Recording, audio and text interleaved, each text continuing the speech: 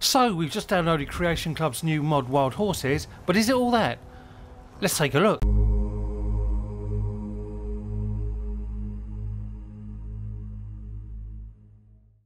Hey, how's it going? Good to have you back. Okay, Bethesda Creation Club has just released a further batch of mods. The one we'll be looking at in this video is Wild Horses. Now, this was meant to be a nice cinematic review with pro and con comments, but it has now turned more into a guide how to find the bloody things. So we'll do that first, and I'll give my thoughts on the mod at the end of the video. Oh, and I'll load up a separate video on how to get the unicorn, as it would have made this video a bit too long if I'd included it.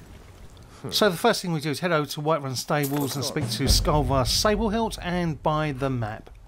Right strong. Seriously guys, I spent so much time trying to find these horses, it's unreal. That's why I kind of changed the format on this video. And I'd also strongly suggest that you get the Detect Life spell, and remember it rapidly uses up your magicka, so have something that either gives you more and or makes it regenerate faster. And because you wander around Skyrim, I'd recommend you bring a decent follower to have your back, as you'll be constantly ambushed. Okay, so for this one we can head over to Markarth.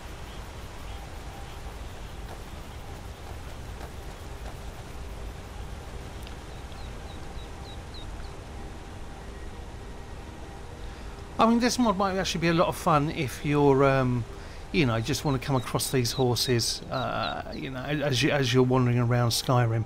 But there are a lot of places where really the chances are you wouldn't go, to be honest with you. Well, I'll leave more about that towards the end of my review at the end of the mod. Anyway, so if you pop up around here somewhere and up here. And what I'll do, I'll show you the process is the same for every single horse, so I'll cut most of this out from, you know, the other horses. And here he is. And he's taking on a necromancer. And he's not doing a bad job either. Now, I'm not seeing a health bar on him, which makes me wonder if these horses can be killed or not. And I haven't checked it out. I literally didn't have time. This took me hours and hours and hours to do, so I couldn't fully check out the mod.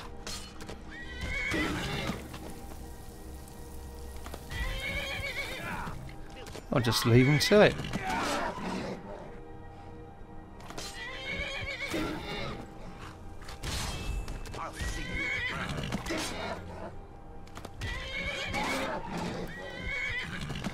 Okay.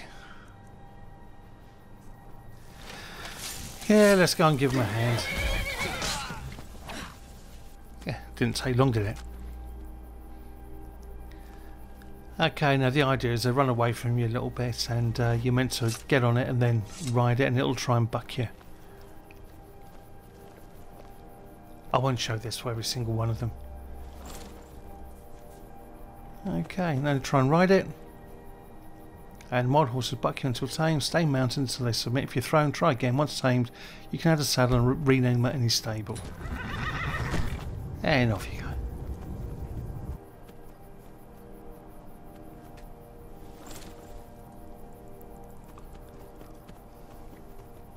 Now, I'm not sure if it's an RNG thing, or you can actually do anything about it. It kind of felt like if you tip your mouse forward, so you're actually going over the horse, that seemed to make it better, or make you less likely to be thrown off, but I'm not 100% sure on that. But you don't really get hurt. Just don't do it near cliffs. You don't want to go over a cliff. As you can see, look, I'm tilting over the horse here. It jumps up, getting ready. There you go.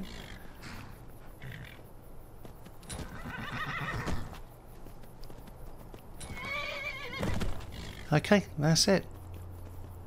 You've now got the grey spotted horse. I will have a look at it in the sunlight. It's quite a good looking animal. Actually, the models are really good. I think the horses look fantastic, actually. Really well done. And fair play to the modder. Okay, so this is where we are, Salvia's farm, and just go down the road and to the left a bit. And you're up there. Okay. This is one of the easiest ones to find. Trust me. trust me. So now we go on to the next one. Dapple Brown near Solitude, across the river from Catler's Farm, near a dragon mound.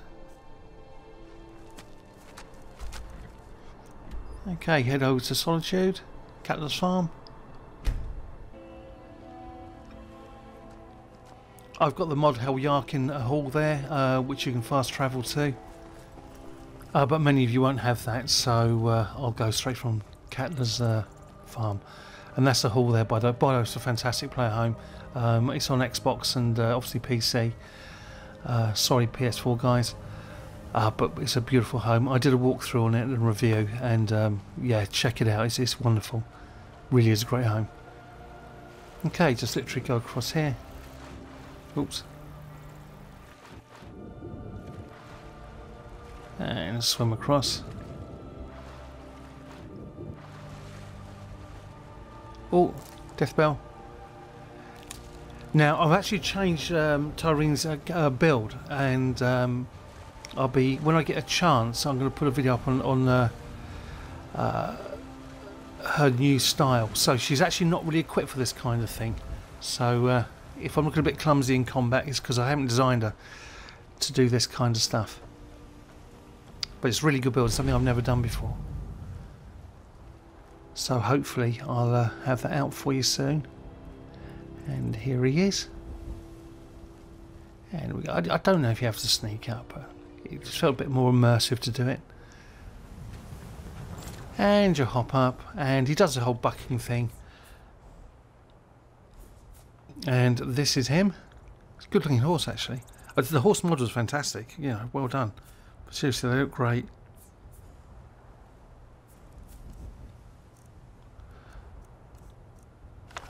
Okay. Now we're going to head over to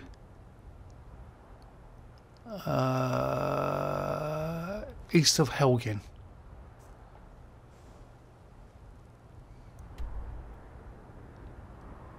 Okay, that was a really straightforward one to get, so yeah, you can see it straight away.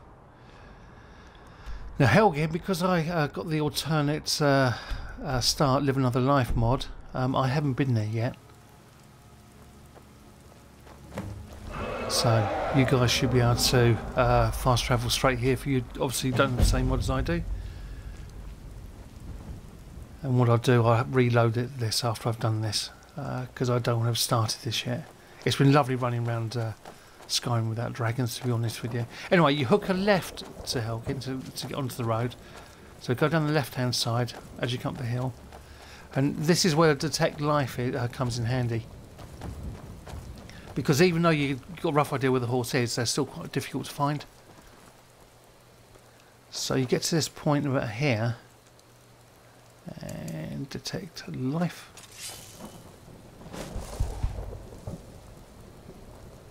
Okay, just keep on firing that.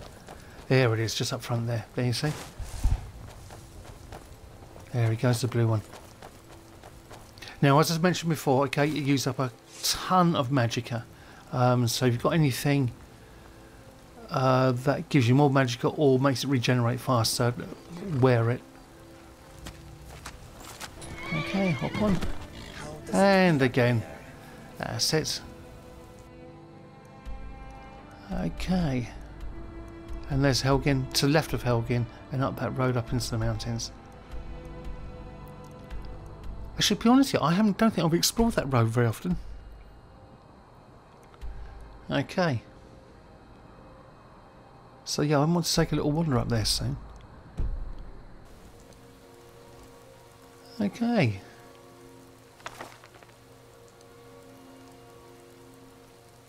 Now we're going to head down to Whiterun.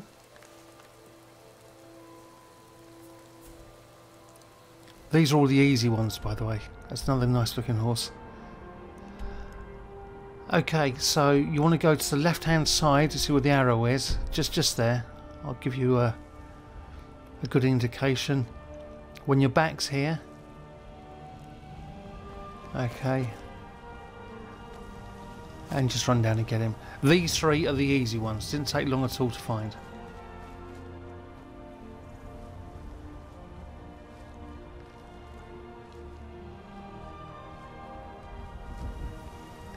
I mean, same old thing. You hop on, he'll try and throw you, and you basically ride the horse till it submits.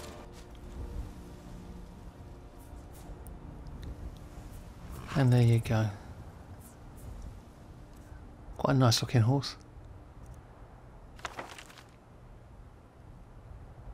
Okay, look at the next one. Spotted white lower east march in the cliffs north of Shaw's Stone. This one took me hours and hours and hours to find.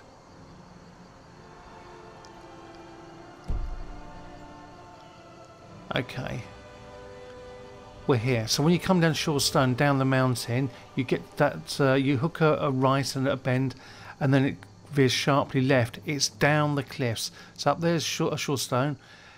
You hook a right as you come down, and before you turn left, over the cliffs, hidden away down there, is the bloody horse. I only found it because I was using free cam. I mean, I'm not joking, it took me bloody hours. It was driving me up the wall. And I was searching on the internet, no one seemed to have found it. Or anyway, written about it on the internet. So yeah, you do the usual thing.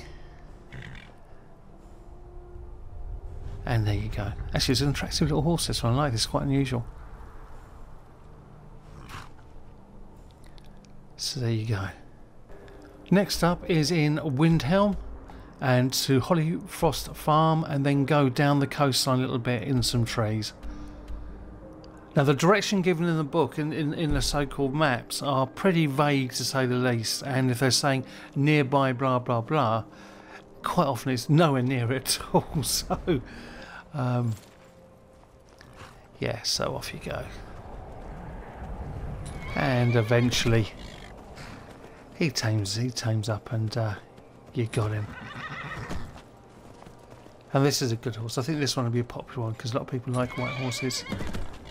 Okay, so you've done that, and yep, Bob's your uncle.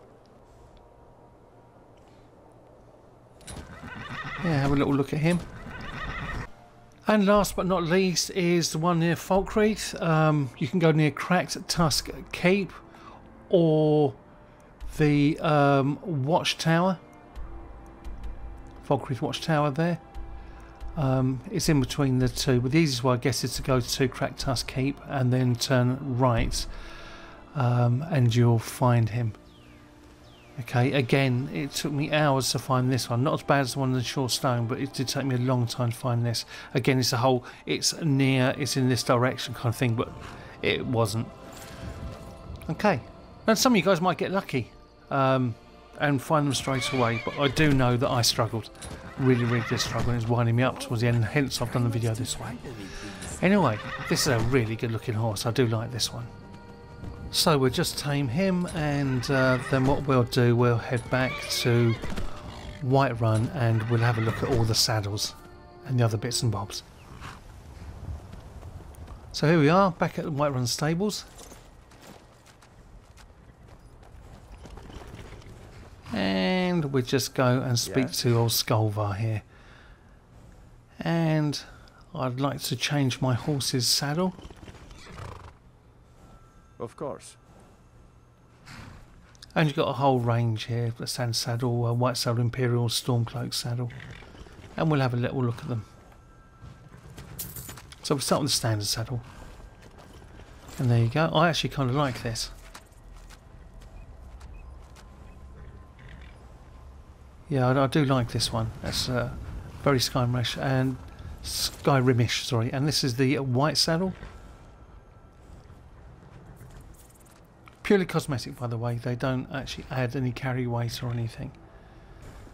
Okay, and then we'll have a look at the imperial saddle, which is kind of funky.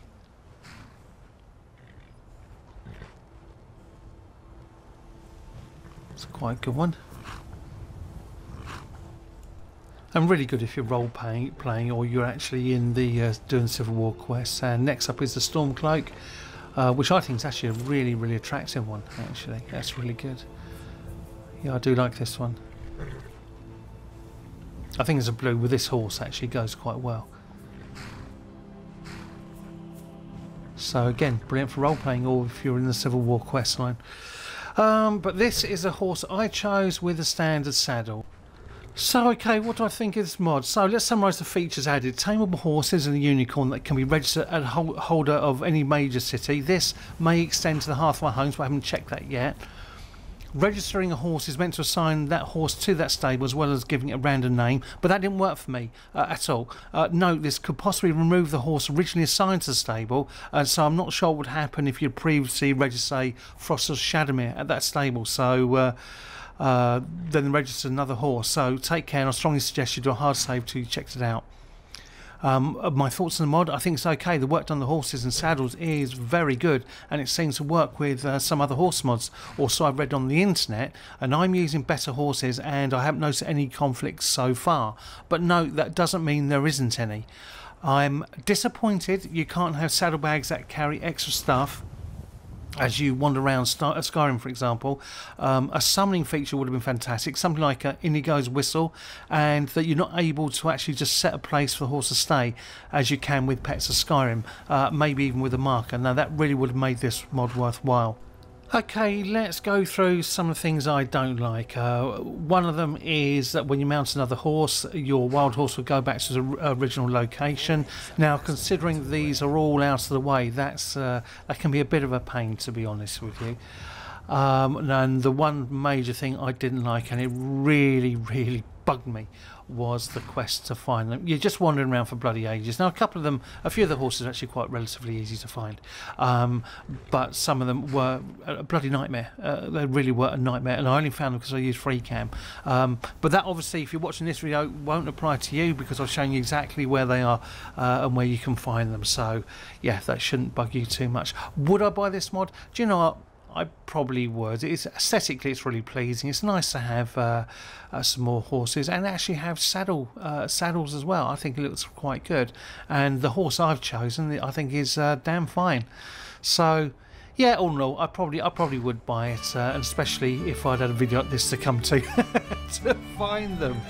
So anyway, I hope you enjoyed this video, guys. Hope you give enough info to make up a choice whether you want to buy this mod or not. I'll see you next week, guys. Later. I hope you enjoyed this video. If you did, please leave a like, leave a comment, and please do subscribe. If you'd like to see more videos like this, then push the bell next to the subscribe button after you subscribe, obviously. Later.